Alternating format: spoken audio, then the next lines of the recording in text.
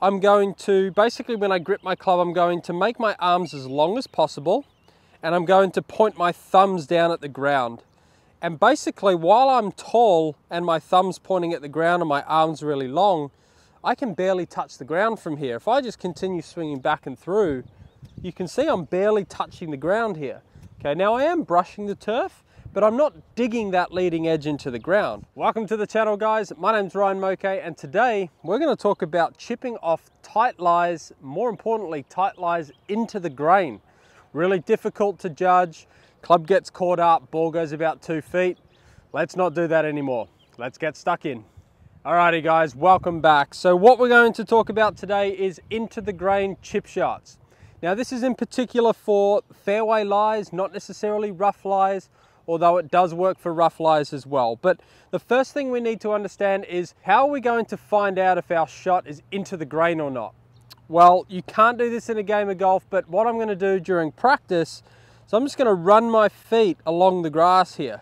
And as you can see, the grass is getting pulled up. Now that obviously means that the grass is growing this way. So if I was to flatten this out, I can move my foot in that direction and it flattens that grass out. So when I'm understanding that this is an into the grain shot, a lot of the things we do in a typical chip shot needs to go out the window. We need to play the shot a little differently. The other way that you can test the surface without obviously cheating and putting your foot along the ground like that is we can basically just have a few practice swings next to the ball, and you can see that whenever I'm hitting the grass, that grass is popping up, and you can see that that's going to catch my club. It's going to catch the leading edge.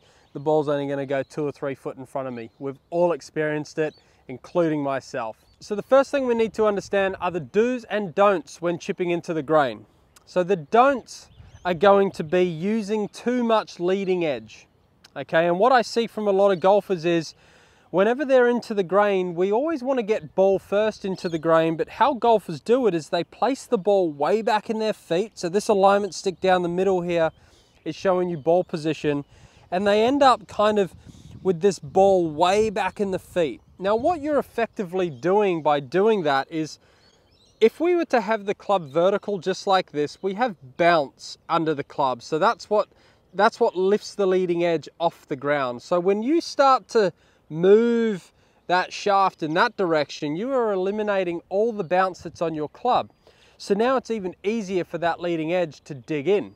So like I said, the biggest flaw I see with amateur golfers is they just do this, and what they try and do is they try and stab or pinch the ball off the ground, and they end up digging, and we can just see the ball going 2 or 3 foot in front of us. So what we want to try and do is we want to try and utilize more of the bounce. Now I've got my 60-degree wedge here. It's a low bounce 60-degree wedge.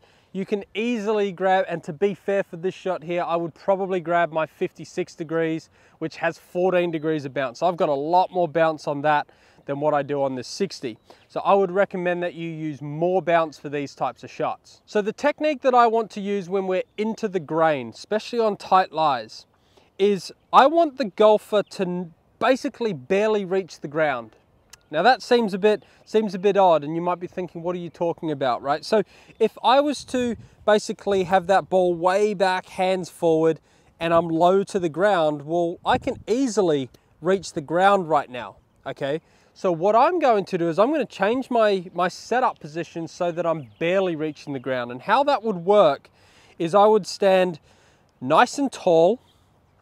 I'm going to have the ball in the middle of my feet, maybe a smidge back for all of these shots, but I'm going to stand really tall. I'm going to, basically when I grip my club, I'm going to make my arms as long as possible, and I'm going to point my thumbs down at the ground. And basically while I'm tall and my thumbs pointing at the ground and my arms really long, I can barely touch the ground from here. If I just continue swinging back and through, you can see I'm barely touching the ground here. Okay, now I am brushing the turf, but I'm not digging that leading edge into the ground.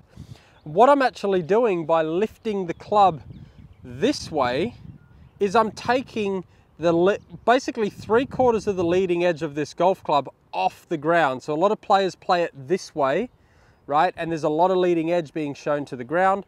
I want to basically lift the toe, so basically the heel's coming off the ground, the toes on the ground, and I'm gonna try and hit this slightly off the toe.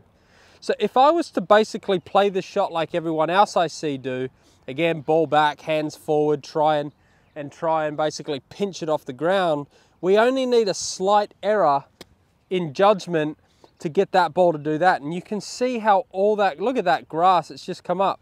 Okay, so I'm gonna play this like I was just talking about there, in regards to my hands being a little higher and my body being a lot taller. Now make no mistake about it, this lie is still fairly scary, but we're gonna do our best by setting up appropriately. So what I want to do, I'm gonna place my club on the ground, ball position ever so slightly back of center. Okay, I'm gonna stand taller, elongate my arms and point my thumbs down, and that gets the toe on the ground, the heel off the ground. I'm gonna have a few practice swings, making sure that I continue with my body, pivoting through the golf shot, and then I'm gonna go ahead and give this a go. So everything I said in that setup routine,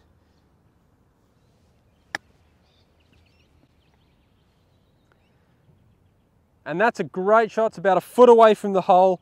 Yes, I still touched the ground, but I did that after the ball. But you can see that I haven't taken too much grass there.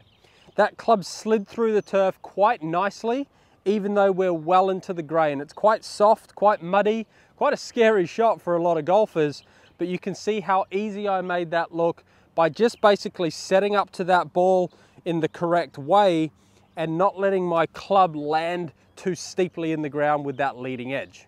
So guys, I really appreciate you watching this video. If you liked what you saw there, like and subscribe to the channel for future videos. Comment below if you struggle with this shot. What are some ways that you've learned to play this? Until next time, thanks for watching.